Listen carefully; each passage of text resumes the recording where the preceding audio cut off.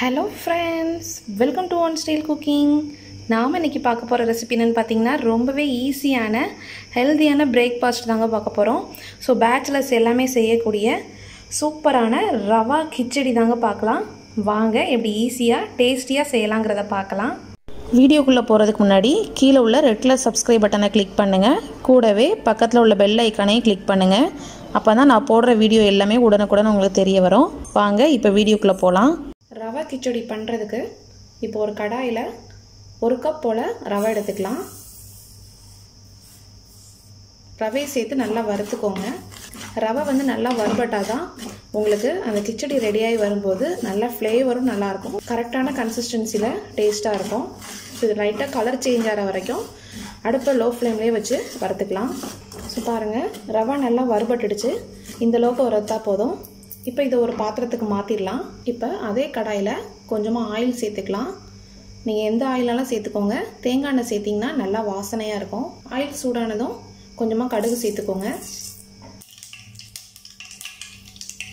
கடுகு நல்லா பொரிஞ்சதும் ஒரு டீஸ்பூன் உளுந்தம்பருப்பு,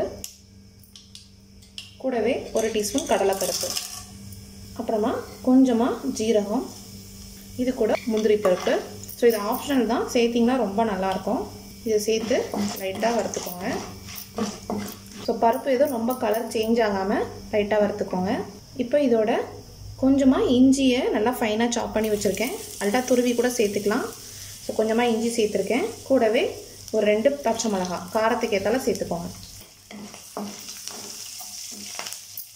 இது கூட கருவேப்பிலை,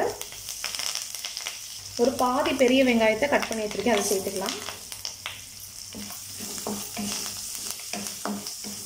வெங்காயம் ரொம்ப வதங்கணும்னு இல்லை, லைட்டாக வதங்கினா போதும். ஸோ மார்னிங் பிரேக்ஃபாஸ்ட் வந்து பார்த்திங்கன்னா ஈஸியாக ஹெல்த்தியாக சாப்பிட்றலாம். ஸோ ரொம்பவே சீக்கிரமாகவும் முடிஞ்சிடும், ஹெல்த்தியாகவும் இருக்கும். இப்போ வெங்காயம் லைட்டாக வதங்கினதும் இதில் ஒரு சின்ன தக்காளி, நீங்கள் பெரிய தக்காளி சேர்த்திங்கன்னா ஒரு பாதி தக்காளி சேர்த்துக்கோங்க. ஸோ தக்காளி சேர்த்தும் லைட்டாக மிக்ஸ் பண்ணிக்கோங்க. இப்போ இதோடையே நம்ம வெஜிடபிள்ஸ்லாம் ஆட் பண்ணிடலாம். இந்த தக்காளி வேகும் போதே அது கூடயே சேர்ந்து அந்த வெஜிடபிள்ஸும் நம்மளுக்கு நல்லா குக் ஆயிரும். இதில் பார்த்தீங்கன்னா ஒரு பாதி கேரட்டை இந்த மாதிரி கட் பண்ணி வச்சுருக்கேன். இது கூட ஃப்ரெஷ்ஷாக உள்ள பச்சை பட்டாணி, நீங்கள் தேவைப்பட்டுக்குன்னா நீங்கள் பீன்ஸ் சேர்த்துக்கலாம், காலிஃப்ளவர் எதுனாலும் சேர்த்துக்கலாம், உங்களுக்கு தேவையான வெஜிடபிள்ஸ் சேர்த்துக்கலாம். வெஜிடபிள்ஸ் எல்லாம் சேர்த்து நல்லா மிக்ஸ் பண்ணிக்கோங்க. காய் வதங்குறதுக்கு தேவையான அளவு மட்டும் உப்பு சேர்த்துக்கலாம். இது கூட ஒரு 1/2 டீஸ்பூன் மஞ்சள் தூள் சேர்த்துக்கோங்க.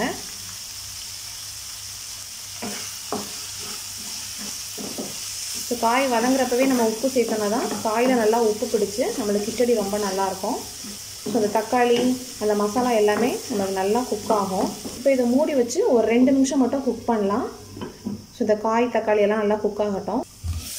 இடையில இந்த மாதிரி ஒரு டைம் கிளறி விட்டுக்கோங்க. நம்மளுக்கு காய் எதுவும் கீழே அடி பிடிக்காமல் நல்லா உங்களுக்கு ஒன்று போல் குக் ஆகி வரும். இப்போ ஓப்பன் பண்ணிடலாம்.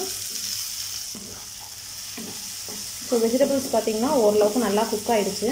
இப்போ நம்ம இதுக்கு தேவையான தண்ணி சேர்த்துடலாம். நான் 1 கப் ரவை எடுத்தேன். ஸோ 1 கப் ரவைக்கு 2 கப் தண்ணி சேர்க்கணும். ஸோ நம்ம வந்து கிச்சடி வந்து கொஞ்சம் குலைவாக இருக்கணுங்கிறதுனால எக்ஸ்ட்ராவாக கூட ஒரு 1/2 கப்புக்கும் கம்மியாக கொஞ்சம் தண்ணி சேர்த்துக்கோங்க. ஸோ நான் இதில் 2.5 கப்பு கிட்ட வர மாதிரி தண்ணி சேர்க்குறேன். நீங்கள் எந்த கப்பால் மெஷர் பண்ணுறீங்களோ அதுக்கேற்ற தண்ணி சேர்த்துக்கோங்க. இதுக்கு கிச்சடிக்கு தேவையான அளவு உப்பு சேர்த்துக்கலாம். ஸோ சேர்த்து நல்லா மிக்ஸ் பண்ணிடலாம்.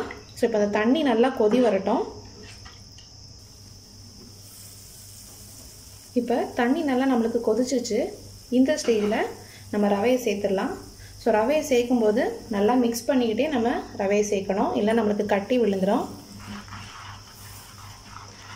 ஸோ ரவை சேர்த்து கொஞ்சம் நேரத்துக்குள்ளேயே நம்மளுக்கு வந்து கிச்சடி வந்து ரெடி ஆயிரும். ஸோ அதனால் மிக்ஸ் பண்ணிகிட்டே நீங்கள் கிளறி விடுங்க.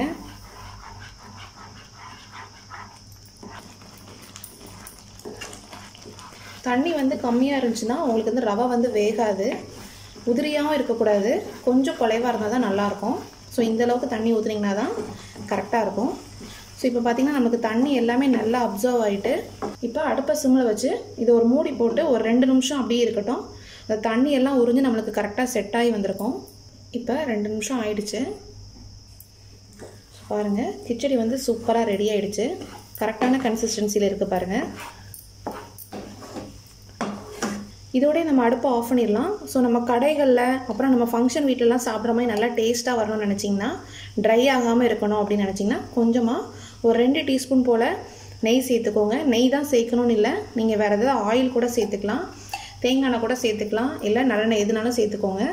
இது சேர்த்து நம்ம மிக்ஸ் பண்ணோன்னா நம்மளுக்கு நல்லா சாஃப்டாகவும் இருக்கும், ட்ரை ஆகாமல் நல்லா வாசனையாக இருக்கும். ஸோ சூப்பரான பிரேக்ஃபாஸ்ட், ஈஸியாக நம்மளோட ரவா கிச்சடி ரெடி ஆகிடுச்சு. ரொம்பவே ஹெல்த்தியாகவும் இருக்கும். இப்போ நம்ம அடுப்பை ஆஃப் பண்ணிடலாம். ரொம்பவே சூப்பரான டேஸ்டான நம்மளோட ரவா கிச்சடி ரெடி ஆகிடுச்சு.